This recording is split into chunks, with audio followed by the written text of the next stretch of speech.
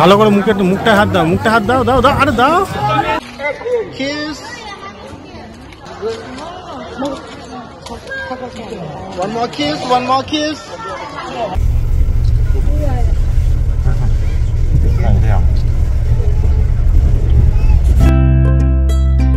Good morning. Welcome to my channel. দেখতে দেখতে দেখতে দেখতে আমাদের থাইল্যান্ড ট্রিপ শেষের পথে। আজকে আমাদের লাস্ট ডে। আজকে ব্যাংককে আমাদের সাফারি পার্ক, মেরিন পার্কে যাওয়া। তো চলো আমরা একবারে আজকে রেডি হই, তোমাদের সাথে দেখা করলাম। ওখানে গিয়ে আবার আসবো। এখন হচ্ছে কি ক্যাবটা বুক করবো। আরেকটা জিনিস যেটা তোমাদেরকে বলে দেওয়া, সেটা হচ্ছে কি আমরা কালকে তো যেটা বলছিলাম যে গ্র্যাব তো বুকিং করেছি, কিন্তু গ্র্যাবে একদমই মানে ঠিকঠাক আমরা স্যাটিসফাইড নই। সেই জন্য গোল্ডই আজকে আবার এখান থেকে বুক করবো, আমরা কালকে দেখে নিয়েছি। তো চলো ক্যাবটা বুক করি, তারপর ওখানে গিয়ে আসবো আবার। তো আমাদের ক্যাব চলে এসছে, তো চলো ক্যাব চলে এসছে। আমি এবার উঠে পড়ি। আমি উঠবো না, তুমি আগে উঠে যাও। ঠিক আমার না কাল থেকেই মনে হচ্ছে ব্যাংককটায় আসার পর থেকেই যে পুরো আমরা একটা স্প্ল্যানেড, মানে আমাদের স্প্ল্যানেডে রয়েছি। সারাক্ষণ জ্যাম, কনজেশন, রাস্তায় এদিকে মানে গাড়ি ওদিকে, মানে পুরো মনে হচ্ছে আমাদের ধর্মতলার মাঝখানে আমরা রয়েছি। আর সেই গ্র্যান্ড হোটেল আমাদের উল্টো দিকে ঠিক ওই রকম লাগছে, মানে সবটা হ্যাঁ। কিছু সিনিক বিউটিটা সেম নয় হোটেলের থেকে, সেটা স্বাভাবিক, কিন্তু তাও মানে ম্যাক্সিমামটাই দেখো এই অবস্থা রাস্তাঘাটের, ভাবো। তো আমরা চলে এসেছি ইয়েস সাফারি পার্ক, এই যে মেরিন সাফারি ওয়ার্ল্ড, এই যে সাফারি ওয়ার্ল্ডে আমরা ঢুকে গেছি। চলো নেমে তারপরে তোমাদের সাথে আসবো। আজকে রোদের দেখা দিয়েছে, আজকে আমাদের লাস্ট ডে, তো তাই জন্য ফার্স্ট ডেতে রোদের দেখা, আজকে রোদের দেখা। চলো আমরা নেমে পড়েছি। জানো তো এটা কিন্তু সত্যি যে বোল্টের যে ড্রাইভারগুলো থাকে না, ভীষণ ভালো হয় জানো তো, খুবই ভালো, খুবই মিশুকি, মানে মিশুকি ইন দ্য সেন্স বেশ সব কিছু ভালোই করে, কিন্তু ট্রাভেল ফেয়ার মারাত্মক, ডিস্টেন্সও মারাত্মক বেশি। মানে আমরা যে পাটায়া ঘুরেছি 127, 100 ভাত এরকম করে হয়েছে, আর আমরা হোটেল থেকে এখানে আসলাম, আমাদের টোটাল ওই টোল ট্যাক্স ওখানে সব মিলিয়ে 300 ভাত পড়লো, মানে এখানে অনেকটাই বেশি কস্টলি। তো চলো আমরা টিকিট কাউন্টার থেকে এখন টিকিট কাটবো। শ্রীমন্ত চলে গেছে টিকিট কাউন্টারে, শ্রীমন্ত টিকিট কাটছে। এই যে এখানে টিকিট কাউন্টার। আমাদের হচ্ছে গিয়ে ওই safari park plus marine park, ওই দুটো মিলিয়ে আমাদের টিকিটটা পার পার্সন যেটা হচ্ছে গিয়ে কাটা হয়েছে। এবার এর সাথে হচ্ছে গিয়ে মানে যেটা লাঞ্চ সেটাও নেওয়া যায়, কিন্তু আমাদের তো ব্রেকফাস্ট হেভি, তাই জন্য আমাদের লাঞ্চটা আর আমরা সেভাবে নেইনি, কারণ আমাদের লাগবে না, 4:30 টাকা তো খিদে পাওয়ার প্রশ্নই নেই। তো চলো এবার হচ্ছে কি সাফারি পার্কটা মানে পুরোটাই ঘোরাবে এই বাসে করে। তো শ্রীমন্ত ওই যে উঠে গেছে, চলো আমিও উঠি। ওই যে উঠি মারছে।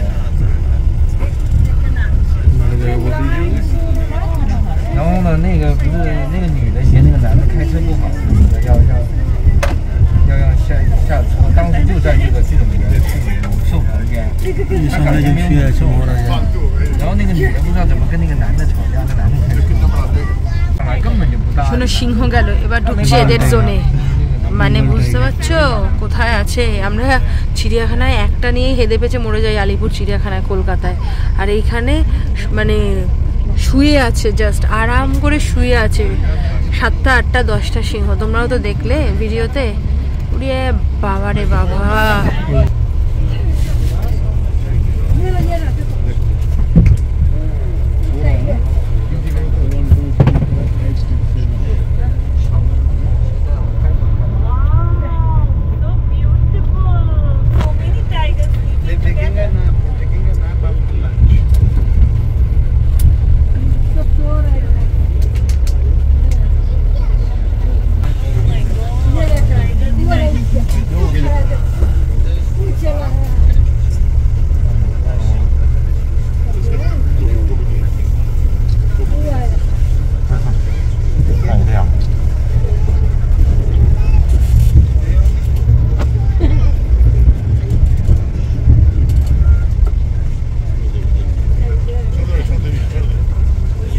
কত ভাব, বাপরে বাপ, বিভৎস বড় বড়।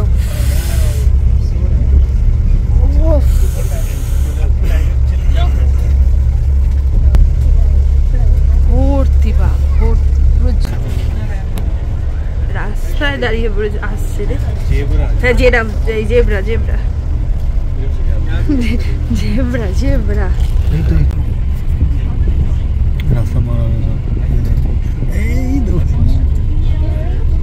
দেখো সব রাস্তায় ঘুরে বেড়াচ্ছে, রাস্তায়। আমাদের গাড়িটা আটকে দাঁড়িয়ে গেছিল, তোমরা হয়তো দেখেছো, ওই জেব্রাটা যখন ক্রস করছিল। মানে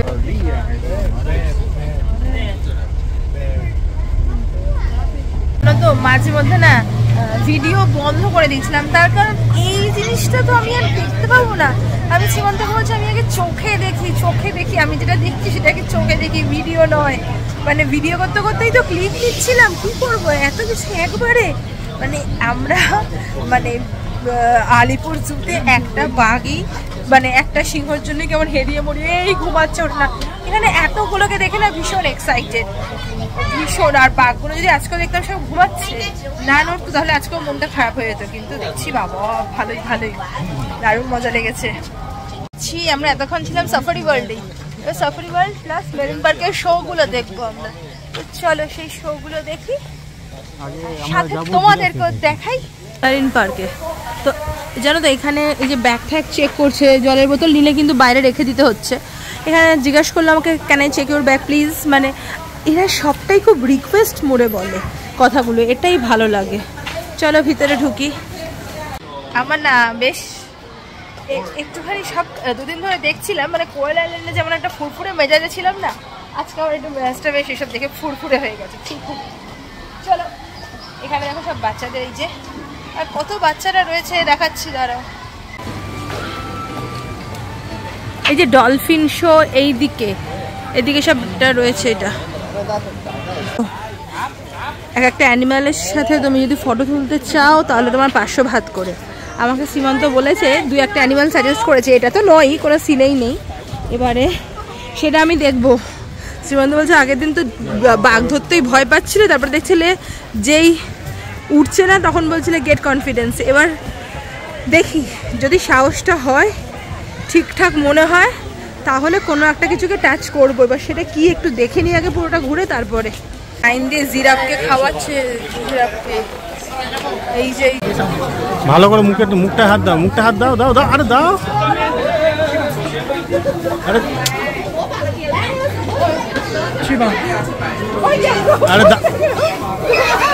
আরে দাও না।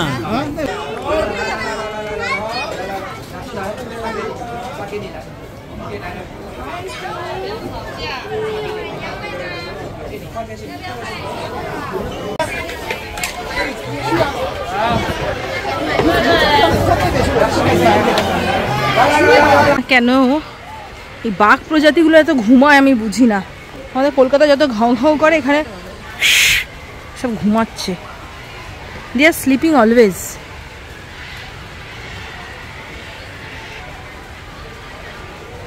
জেগে উঠেছে, যেই বললাম হুঁশিয়ার ফল জেগে উঠেছে। ওরে জাগ জাগ, ওই যে কেমন নড়ছে। আরে একটু তো জাগবে, সবাই ঘুমায় কি খালি এখানে? কি দারুণ লাগছে। এই দেখো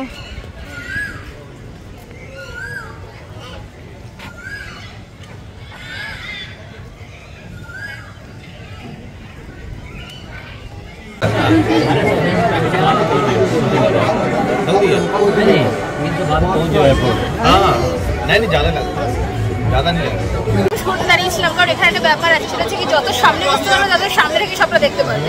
তো আমি আজকে বন্ধ ঠিক করেছি, পরে আবার সবকিছু দেখবো, আগে তো এখন এইটা এনজয় করে নিই, এটা বাদ দেওয়া যাবে না। ডলফিন শো বলে কথা, থাইল্যান্ড এসেছি যখন ব্যাংককে, তো ডলফিন শোটা দেখতেই হবে বলো।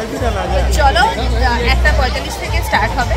আর সেকেন্ড হচ্ছে কি এখানে ফার্স্ট একটা লাইন শুরু হয়ে যায়, বাট লাইনটা যতই তুমি দাও না কেন, শো শুরু হওয়ার 30 মিনিটস আগেই গেটটা ওপেন করবে। বিফোর দ্য শো মানে 30 মিনিটস, তো হ্যাঁ 30 মিনিটস আগে ওপেন করবে, কারণ আমি বারবার বলেছি এখানে সবটাই ভীষণ পাংচুয়াল টাইমে মেনটেন করে। 30 মিনিটস আগে ওপেন করবে মানে 1:45 শো, ঠিক 1:15 গেটটা ওপেন করেছে। এই যে আমরা ঢুকে গেছি, তো চলো শুরু হলে তোমাদেরকে কিন্তু দেখো চোখ দিয়ে মন ভরে আগে নিজে দেখবো, তোমাদেরকেও দেখাবো কিন্তু অল্প অল্প, কারণ বুঝতে পারছো তো ফোনের চার্জ দেখা সব মিলিয়ে খুব চাপ। তোমাদেরকে দেখাবো ঠিক আছে।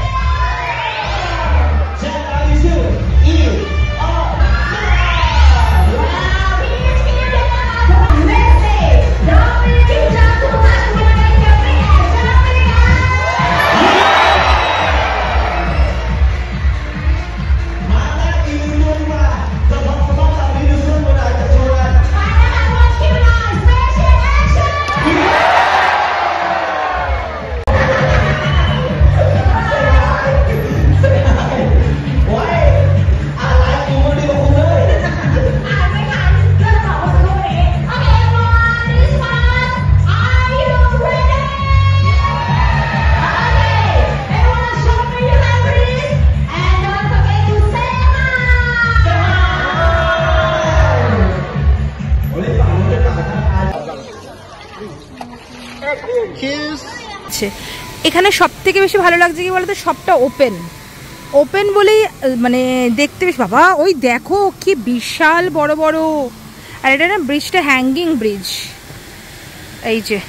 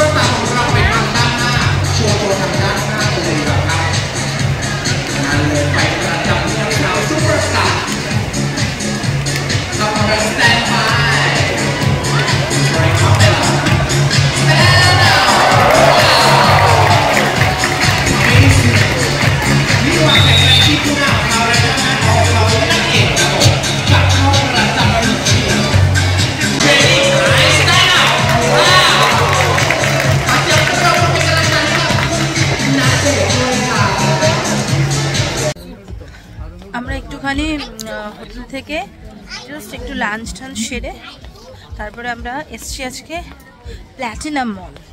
এখানে যতগুলো মল আছে মোটামুটি আমরা ঘুরে দেখে দেখে নিয়ে নিয়েছি। হ্যাঁ, প্ল্যাটিনাম, প্লাতুনাম, প্যালাডিয়াম। চলো আমরা এই মলটা একটু ঘুরে টুরে নিই। ধরো যে জিনিসগুলো দেখছি, ধরো ওখানে আমি একটা জিনিস দেখছিলাম, তাই ধরো দেখছি 200 হাত, সেটা হয়তো দেখছি ইন্ডিয়ান কারেন্সিতে হয়তো ওটা 350-400-র মধ্যে পাওয়াই যায়। তো অ্যাজ ইট ইজ সেম পড়ছে, তাহলে আমি কেনই বা ক্যারি করবো? তো এটাই ব্যাপারে দেখছি, সবটা একটু ঘুরে দেখা।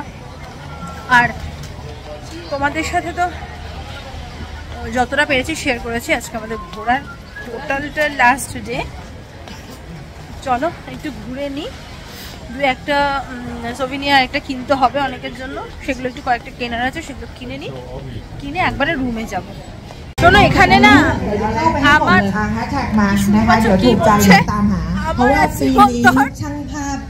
যা খেয়েছি ছোটবেলা থেকে, এই লাস্ট স্টেশন আর সেগুলো মনে হচ্ছে সব বেরিয়ে যাবে। মানে প্রথম দিকে বন্ধুরা আসতো ঠিক আছে, এখন রোজ রোজ নাকে এসে আমাদের এমন অবস্থা হয়েছে না, মাঝে মধ্যে আমি যখন ভিডিওটা করছিলাম তোমাদের ওই ব্যাঙে, আমি দমটা বন্ধ করেছিলাম, বুঝলে? মানে আমরা শুটকি মাছ অনেক ভালো খাই, অনেক ভালো। এখানে একটা পুজো হচ্ছে, দেখাচ্ছি না। แล้วก็ยังมียำแซ่บเวอร์นะคะแบบยำแบบจี๊ดจ๊าดมากๆนะคะมีผลไม้ข้าวเหนียวมะม่วง এখানে যে তোমরা দেখছিলে, এখানে হচ্ছে প্রসাদ দিচ্ছে, বুঝলে? এই দেখো সব প্রসাদ এখানে যে প্যাকিং হচ্ছে, এবার প্রসাদে কি দিচ্ছে, প্রসাদে জীবন্ত কি বলেছে বলো তো? প্রসাদে কি কি থাকছে?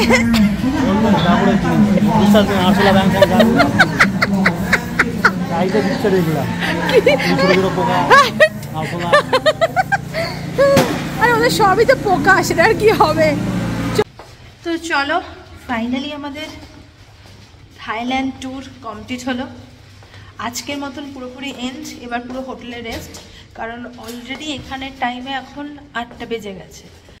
তো চলো, আলটিমেটলি আমাদের ব্যাংকক, পাটায়া, টোটাল থাইল্যান্ড আমাদের প্ল্যানিংয়ে যা যা সব ট্যুর কমপ্লিট হলো। কালকে আমাদের কলকাতায় ফেরা। মানে কালকে ফেরা মিন্স অ্যাকচুয়ালি এখানকার টাইম অনুযায়ী হচ্ছে কি, আমাদের এখানকার টাইম 11:55, আর ওখানে নামবো তো বুঝতে পারছো 2.5 ঘন্টা। এবার আমাদের বাড়ি পৌঁছাতে হয়তো 27 তারিখ হয়ে যাবে, কারণ রাত যেহেতু 12টা বেজে যাবে। তো কালকে তো একটা রয়েছে, যাওয়ার আগে জানো তো কবে আসবো সেই আনন্দ যেরকম থাকে, আর লাস্ট দিন যখন হয় তখন মনে হয় কবে বাড়ি যাব। সেই বাড়ির বিছানাটা, বাড়ির খাবার, মামুনির হাতের ওইগুলো যেন টানে। তো যাই হোক, বেশ ভালো ঘুরলাম, বেশ মজা হলো, অনেক এক্সপিরিয়েন্স, অনেক কিছু তোমাদের সাথে অনেক কিছু শেয়ার করেছি। আরও যদি কিছু শেয়ার করার থাকে কালকের ব্লগে নিশ্চয়ই সেগুলো শেয়ার করব। আর তোমাদের সাথে আরেকটা জিনিস যেটা আজকে শেয়ার করবো একবারও বলা হয়নি, সেটা হচ্ছে কি সাফারি পার্কের কথা। দাঁড়াও আমি বলছি 2 মিনিটে। তোমাদের সাথে যেটা বলছিলাম সেটা হচ্ছে সাফারি ওয়ার্ল্ডে, সাফারি পার্কে যখন ডলফিন শো শুরু হয়েছে তার আগে ওদের থাইল্যান্ডের ওদের ল্যাঙ্গুয়েজে গান হচ্ছে, স্কুলের পুচকে বাচ্চাগুলো বিভৎস এনজয় করছে, দারুণ এন্টারটেইনমেন্ট। এবার তারপরেই শুরু হয়েছে একটা হিমেশের আমাদের গান, যেই শুরু হয়েছে ফুল ইন্ডিয়ান টিম যে আছে ওখানেই, সবাই নাচ, সবাই নাচ। আমি তোমাদেরকে এটা বলে দিলাম এই কারণেই, হয়তো ওই নাচটা দেখবে নাচছে, কিন্তু যে কপিরাইটের ভয় হয়তো ওই গানটা দিতে পারবো না, মিউজিক দিয়ে দিতে হবে। তোমরা ভাববে যে এরম পাগলের মতো নাচছে কেন। ব্লগটা পুরোটা দেখবে, লাস্টে আমার মানে এটা তোমরা শুনলেই বুঝতে পারবে যে ওইটায় পুরো মানে বিন্দাস ওরা মন খুলে নাচছে, মানে তখনই মনে হয় যে ইন্ডিয়ান পাওয়া গেছে, ইন্ডিয়ান ভর্তি। আর লাস্টে জয় শ্রীরাম আর মোদি ক্রেজ। ঠিক আছে, দেখো আমি বেসিক্যালি কোনো পলিটিক্যাল পার্টিকেই এখানে হচ্ছে গিয়ে সাপোর্ট করি না, কাউকেই না, কোনোটাই না, ঠিক আছে, কিন্তু মানে মোদি যে ক্রেজ থাইল্যান্ডে এসেও এইখানে দাঁড়িয়ে বিদেশের মাটিতে থাইল্যান্ডের লোকেরাও যারা রয়েছে তারাও বলছে, ইন্ডিয়ানরাও বলছে, প্লাস জয় শ্রীরাম আমাদের এই অযোধ্যার ব্যাপারে যেন মানে সব কি চিৎকার। হয়তো আমার কোনো শর্টসও যেতে পারে, এটার ব্লগেও হয়তো যেতে পারে, তখন তোমরা শুনবে বুঝতে পারবে ব্যাপারটা যে সত্যি ইন্ডিয়ানদের পেলে তখন কিরম মনে হয়। আর রিয়েলি সত্যি এই ঘটনাটার পরে মনে হয় যে really proud to be an Indian, সত্যি মনে হয় এটা। তো চলো, ভীষণ ভীষণ এনজয় করেছি আজকে, ভীষণ মজা করেছি। আর এই যে শ্রীমন্তর তো মানে হেন্সওয়ার এনকারেজ আছে, আমাকে দিয়ে এটা করাবে ওটা করাবেই, তার জন্য একটু ভয় পেলেও মনের সাহসটাও বেড়ে যায়। তো চলো আজকের মতন ব্লগটা এখানেই এন্ড করছি, আবার কালকে দেখা হবে রিটার্নিং টু কলকাতা। চলো tata, bye bye, good night.